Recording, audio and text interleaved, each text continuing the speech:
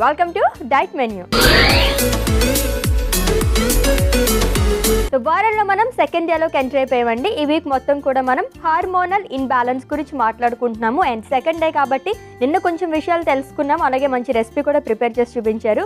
ఈ రోజు ఇంకేం చెప్తారో తెలుసుకుందాము, అలాగే దీనికి సంబంధించి ఏ రెసిపీ చేస్తారో చూద్దాం. Let's invite our nutritionist Tejaswi. Hi Tejaswi. Ashwini గారు, ఎలా ఉన్నారు? బాగున్నా, మీరు? సూపర్ అండి, నిజంగా సూపర్గా ఉన్నారు. Thank you. స్పెక్స్ అయ్యి మిస్ అయినాయి ఈ రోజు. ఈ మధ్య పెట్టుకోవట్లేదు. వద్దన్నారా? అవును. Okay fine.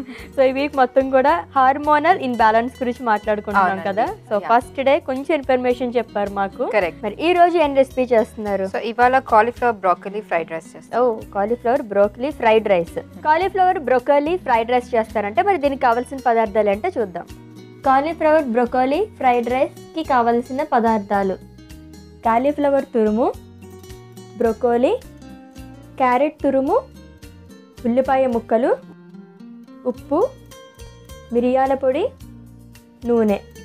Cauliflower broccoli fried రైస్కి కావాల్సిన పదార్థాలు చూసాం కదండి. మరి తయారీ విధానంలోకి వెళ్ళిపోదాం. సో తేజస్వి గారు ఏం చేస్తారు ఫస్ట్? సో మనం ఫస్ట్ బ్రోకలీ కట్ చేసుకుందాము.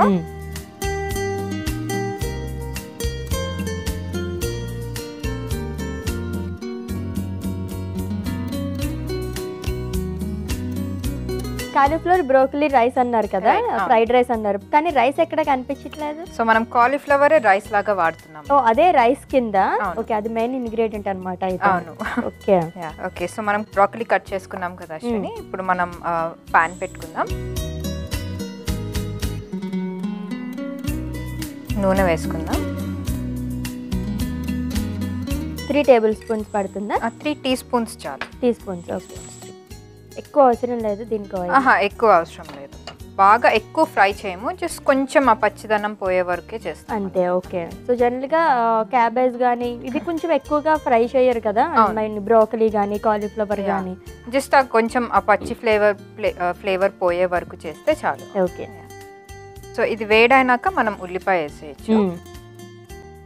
సో హార్మోనల్ ఇన్బ్యాలెన్స్ అని చెప్పేసి అన్నారు కదా, అసలు మెయిన్గా ఎవరిలో అన్నా ఎటువంటి హార్మోన్స్ ఉండాలంటారు? బేసికలీ మన బాడీలో చాలా టైప్స్ ఆఫ్ హార్మోన్స్ ఉంటాయి. అంటే ఇన్సులిన్ ఒకటి చెప్పాను కదా, అడ్రినలిన్ అని ఒకటి ఉంటుంది, సోమాటోట్రోఫిన్ అని ఒకటి ఉంటుంది, ఇట్లాంటి కార్టిజాల్ అనేది ఒకటి ఉంటుంది. సో ఈ హార్మోన్స్ అనేవి చాలా ఇంపార్టెంట్ మన బాడీలో, ఎందుకంటే కార్టిజాల్ అనేది మనకి స్ట్రెస్ రిలీఫ్ చేస్తుంది, నిద్ర బాగా పట్టేలాగా చేస్తుంది. సో ఈ హార్మోన్ బాగా తగ్గిపోయిందంటే మనకి స్ట్రెస్ లెవెల్స్ పెరగడం కానీ నిద్ర లేకుండా ఉండడం అలాంటివన్నీ ఎక్కువ అవుతాయి. సో నూనె వేడైపోయింది అశ్విని, మనం ఉల్లిపాయ వేసేసుకుందాం.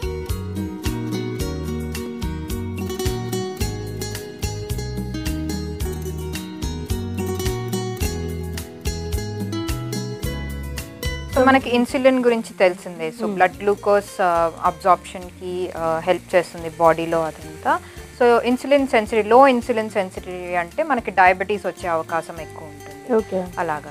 సో అడ్రినలిన్ ఏమో మనకి బాడీలో బ్లడ్ అనేది వేరియస్ ఆర్గన్స్కి ఫ్లో బాగా అందేలాగా చేస్తుంది అనమాట, బాగా బ్లడ్ ఫ్లో ఉండేలాగా వేరియస్ ఆర్గన్స్కి హెల్ప్ చేస్తుంది.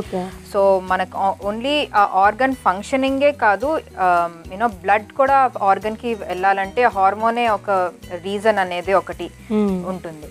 సో ఇలాంటివి మనం తెలుసుకొని మనము ఫుడ్స్ కూడా దానికి ఉపయోగపడేలాగా చేసుకుంటే మంచిది. ఓకే. సో ఈస్ట్రోజన్ కూడా ఒక హార్మోన్. సో అది మనకి ఎస్పెషలీ ఫీమేల్కి చాలా ఇంపార్టెంట్. అది మన ఫీమేల్ రిప్రొడక్టివ్ సిస్టమ్ కానీ జరిగే ప్రతి ఫంక్షనింగ్ రిప్రొడక్టివ్ సిస్టమ్తో అన్నిటికీ మెన్స్ట్రల్ సైకిల్స్ కానీ అన్నిటికి హార్మోన్ అనేది కరెక్ట్గా ఉంటే కానీ మనకి అవన్నీ నార్మల్గా జరగవు. ఓకే. సో చాలా మందికి ఇప్పుడు పీసీఓడీస్ అని పాలిసిస్టిక్ ఓవరీస్ ఉంటుంది కదా, సో వాళ్ళకి ఈ హార్మోనల్ ఇంబ్యాలెన్స్ అనేవి కూడా కొంచెం ఎక్కువ జరుగుతూ ఉంటాయి. సో ఇవాల్టి మనం చూస్ చేసుకున్న రెసిపీ ఎట్లాగా అంటే కాలీఫ్లవర్ బ్రాకలీ, ఈ రెండిటిలో సల్ఫర్ కాంపౌండ్ అనేది ఒకటి ఉంటుంది. సో ఆ కాంపౌండ్ ఏం చేస్తుంది అంటే ఈస్ట్రోజన్ లెవెల్స్ని నార్మల్ లెవెల్స్లో పెట్టడానికి బాడీలో ట్రై చేస్తుంది. సో మన ఫీమేల్ రిప్రొడక్టివ్ సిస్టమ్కి చాలా ఇంపార్టెంట్ అది. సో అందుకనే మనం ఎక్కువ డామినేషన్ ఆఫ్ రైస్ ఉండకుండా మనం కాలీఫ్లవరే బేస్ తీసుకొని చేస్తున్నాం అది. సో ఉల్లిపాయ మనకి కొంచెం బ్రౌన్ అయిపోయింది అశ్విని. మనం ఇప్పుడు క్యారెట్ వేసుకుందాము, తురిమిన క్యారెట్.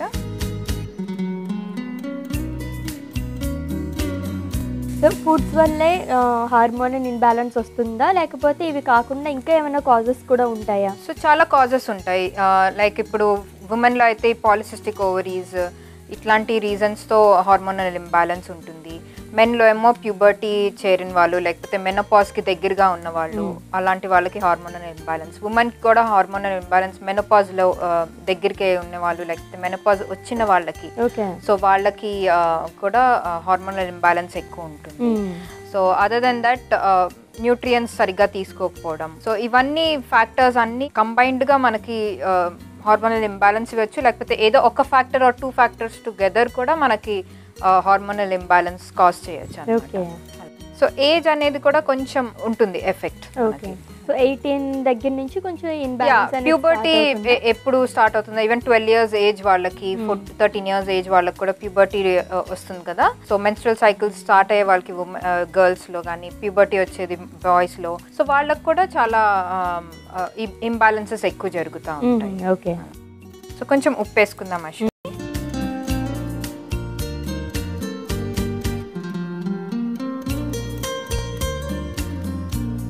క్యారెట్ ఎగిపోయింది కదా, సో మనం ఇప్పుడు బ్రాకలీ వేసుకుందాం.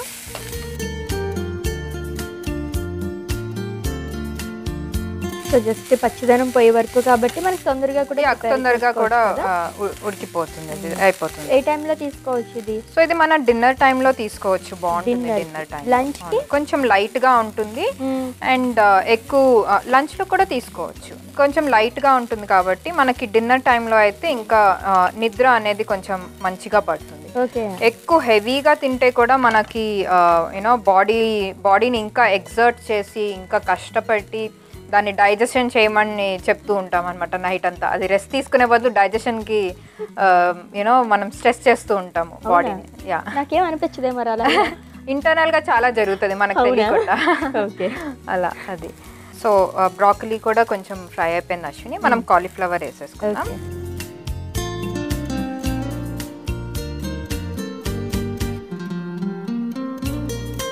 సో ఇంకా చాలా మందికి లైక్ చెప్పాను కదా, యాంగ్జైటీ ఎక్కువ అయిపోతుంది. సో హార్మోనల్ ఇంబ్యాలెన్స్ ఉంటే డిప్రెషన్ లెవెల్స్ కూడా ఎక్కువ అవుతాయి. సో అందుకనే చాలా మందికి లైక్ మూడ్ స్వింగ్స్ అని చెప్పాను కదా, చాలా మంది చాలా డిప్రెస్డ్ గా ఫీల్ అవుతూ ఉంటారు. అది ఎందుకో అర్థం కాదు వాళ్ళకి. సో ఇది one of the reasons.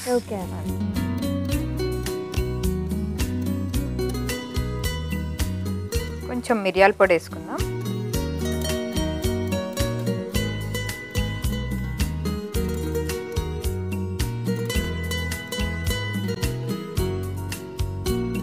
Tejaswi గారు, అంటే 12 years దగ్గర నుంచి అలా చెప్పారు కదా హార్మోనల్ ఇన్బ్యాలెన్స్ అని చెప్పేసి, అంటే పుట్టిన పిల్లల దగ్గర నుంచి ఏమన్నా అలా ఉంటుందా? లైక్ వాళ్ళలో కూడా హార్మోన్స్ లోపించడం అనేది ఉంటుందా? అంటే ఏదన్నా జెనెటికల్గా లైక్ ఏదన్నా డిఫెక్ట్స్ ఉన్నా లేకపోతే అలాంటి వాళ్ళకి ఉంటుంది కొంచెం, బట్ నాట్ ఎవ్రీబడి, అందరికీ కాదు, కొంతమంది వెరీ రేర్. అది చాలా తక్కువ మందికి ఉంటుంది హార్మోనల్ ఇంబ్యాలెన్స్.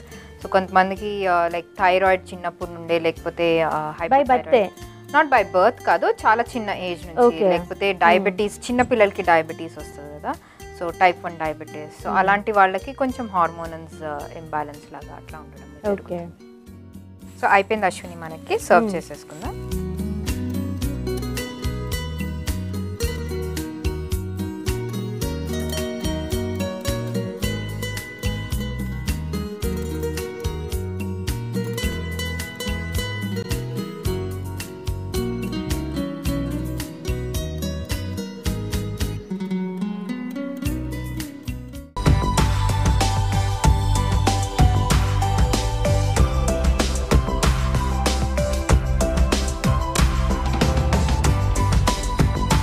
అయిపోయింది Ashwini, cauliflower fried rice.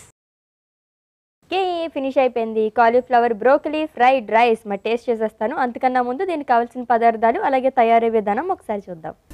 Cauliflower broccoli fried రైస్కి కావాల్సిన పదార్థాలు: కాలీఫ్లవర్ తురుము, బ్రోకలీ, క్యారెట్ తురుము, ఉల్లిపాయ ముక్కలు, ఉప్పు, మిరియాల పొడి, నూనె.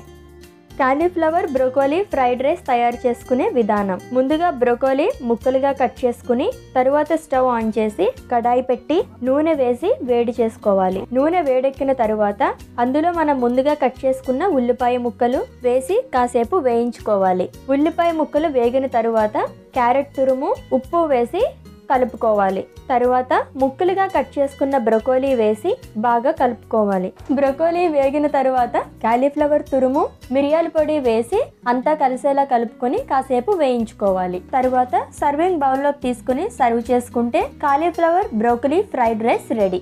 కాలీఫ్లవర్ బ్రోకలీ ఫ్రైడ్ రైస్కి కావాల్సిన పదార్థాలు అలాగే తయారీ విధానం చూసాం కదండి. టేస్ట్ చేసి ఎలా ఉందో చెప్తాను. మంచి కలర్ఫుల్గా ప్రిపేర్ చేశారు, చూడడానికి బాగుంది. తినడానికి ఎలా ఉంటుందో చెప్పు.